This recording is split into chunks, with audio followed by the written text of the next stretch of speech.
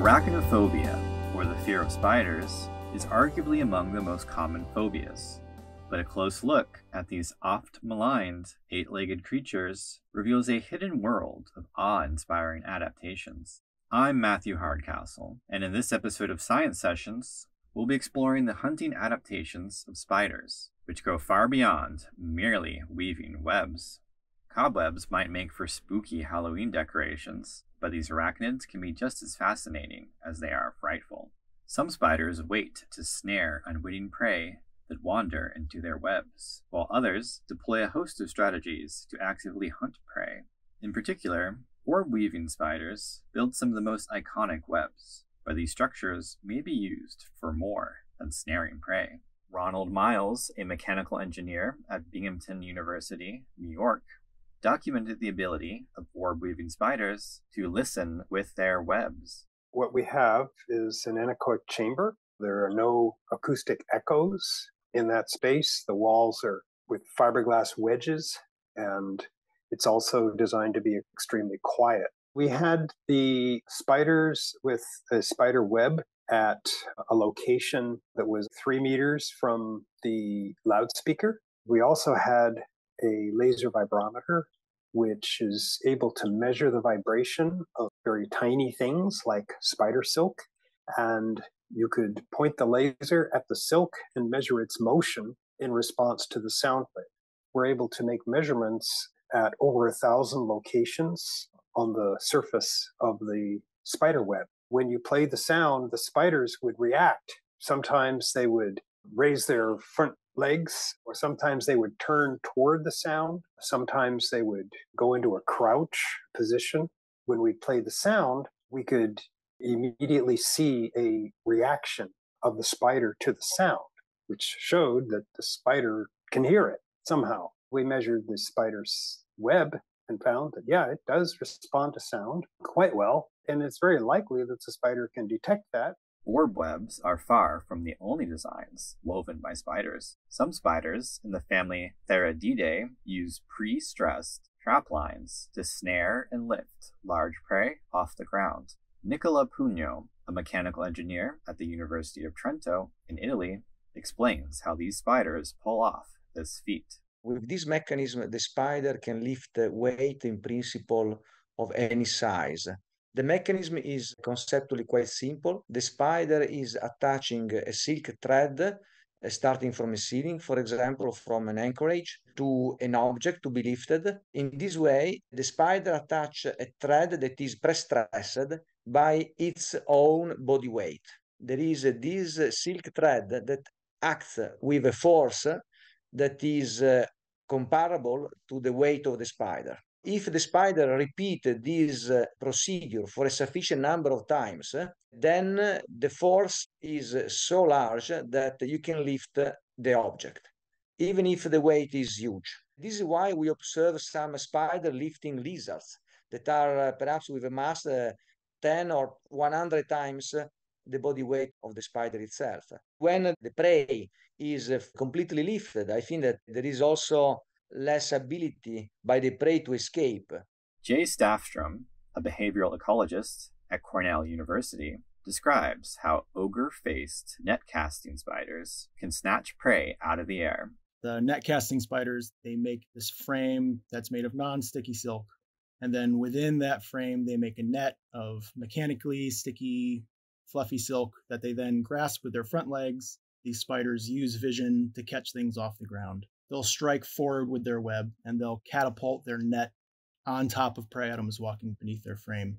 When these spiders are catching things out of the air, they're usually catching things that are actually behind them. When you visually occlude these spiders, they can still catch things out of the air quite easily. They use hearing to catch things out of the air. They'll do this little backflip where they'll sling their net upwards, and they can catch mosquitoes and moths and things flying around them super quickly.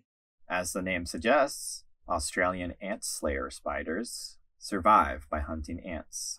Alfonso Aceves, an ecologist at the Max Planck Institute for Chemical Ecology in Germany, breaks down the spider's aerial acrobatics. The first thing that they do is that they start setting up flat against the tree trunk. They also attach a very strong an adhesive line of silk. At the moment that the ant, unaware of the presence of the spider, comes nearby, the spider will do kind of a flip maneuver. That's when the silk line that they use comes into play. If at any point the silk line touches the ant, the very strong adhesive that the line is covered with will trap the ant.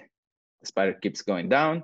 It's out of the reach of any potential defense of the ants. While the ant is struggling to get free, it's also entangling more with the adhesive in the line. The jump with all of the acrobatic maneuver takes less than a second. The success rate was 85% capture success, which is extremely high. Some spiders hunt without using webs at all, including jumping spiders. This large group of spiders have evolved enhanced eyesight to help them stalk and pounce on prey.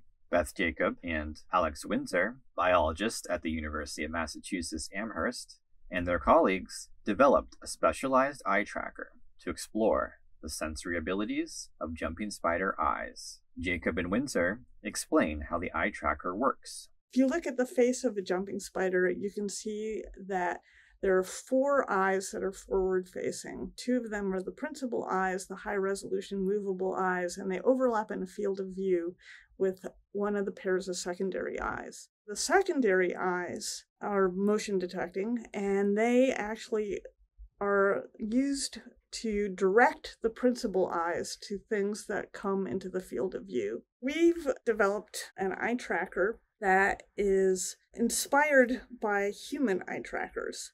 Spider eyes are a little harder, though, because it's not the outside of the eye that moves. It's a tube in the spider's head that moves around.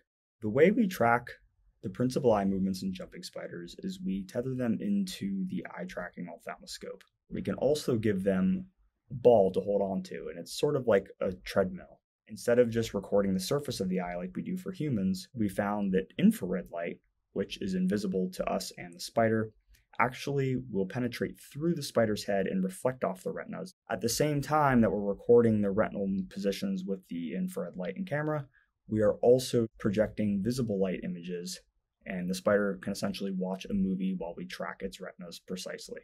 The retinas are boomerang shaped. The left and right principal eye each has its own retina. And when viewed through the eye tracker, it almost looks something like crosshairs. We're interested in how well the principal eyes track those moving discs and whether or not their ability to track the discs was affected by whether or not they had use of their secondary eyes. As soon as we painted over the secondary eyes, the principal eyes absolutely stopped tracking the discs. Some jumping spiders also possess color vision. Lisa Taylor, an entomologist at the University of Florida in Gainesville, studies the role of color in the prey preferences of jumping spiders. Color vision is very uncommon in spiders. Jumping spiders are unique. They have just really exceptional eyesight. There's over 6,000 species of jumping spiders, and they're all very different. We think that color vision has evolved independently at least 3, probably more times across jumping spiders. We do a variety of things to understand the ways that these spiders use color in making decisions. One of the things we do is we manipulate the color patterns of prey, and then we present them to the spiders, and we see what the spiders do.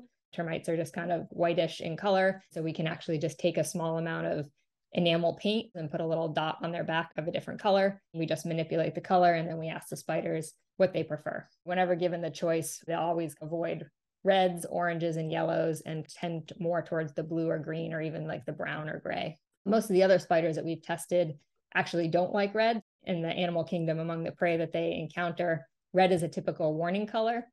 The eyes of jumping spiders are very different from humans and other mammals, but they have evolved many of the same capabilities.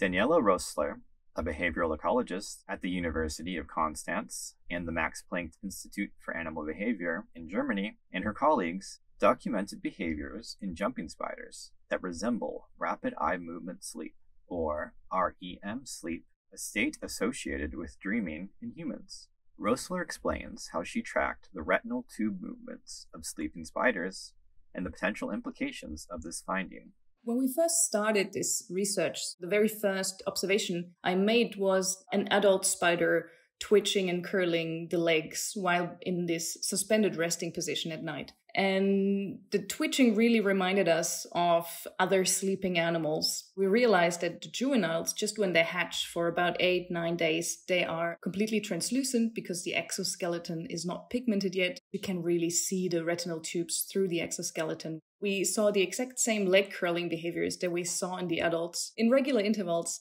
100% of the times where we had the retinal tubes in view, they would also move during those bouts of leg twitching or leg curling. So we really had a good hint at this being something like an active sleep state. We have to call it REM, sleep-like state, because we still have to demonstrate sleep in these spiders. Even in humans, being able to say that an organism is dreaming, you kind of have to ask the organism. I do think that spiders offer an intriguing system to experimentally test some things like replay, or the scanning hypothesis, which basically says that the eye movements during REM sleep are connected to the dream scene you're experiencing. Well, I really want it to be true for the spiders. It's just going to be very, very hard to prove. Spiders are among the oldest land animals, first appearing in the fossil record around 380 million years ago. These diverse arachnids have evolved a wealth of hunting adaptations, from weaving complex webs, to acrobatic maneuvers, to sophisticated eyesight. Spiders might evoke fear at first glance, but a growing body of research reveals that there is more to these 8-legged mascots of Halloween than meets the uninitiated eye. Thanks for tuning in to Science Sessions. If you like this episode, please consider leaving a review and helping us spread the word.